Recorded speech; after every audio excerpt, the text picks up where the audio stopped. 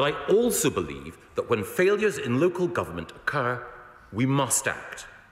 As we devolve more power to local government overall, so we must demand sharper accountability. And the need for action in Birmingham is pressing.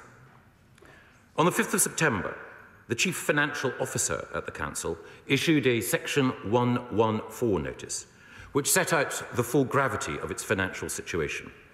As a result, and as I will set out to the House, I am satisfied that Birmingham City Council is failing to comply with its best value duty.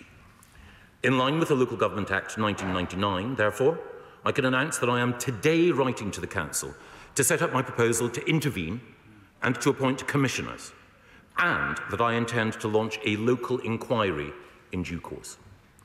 I do not take these decisions lightly, but it's imperative in order to protect the interests of the residents and taxpayers of Birmingham and to provide ongoing assurance to the whole local government sector.